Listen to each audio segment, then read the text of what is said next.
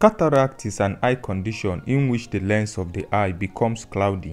The lens is the biconcave structure which is responsible for transmitting light and focusing it on the retina. Cataract develops slowly as the individual advances in age. Over 100,000 cases occur per year in Nigeria. The symptoms of cataract require medical diagnosis, although the major symptom of this condition is blurry vision. Having cataract can be like looking through a cloudy window. Treatment of this condition consists surgery. In this procedure, the cloudy lens is replaced with a clear artificial one. It is a generally safe procedure in which the patient don't stay long in the hospital. Always ensure you visit your healthcare provider whenever you notice blurry vision. Please do not practice self-medication.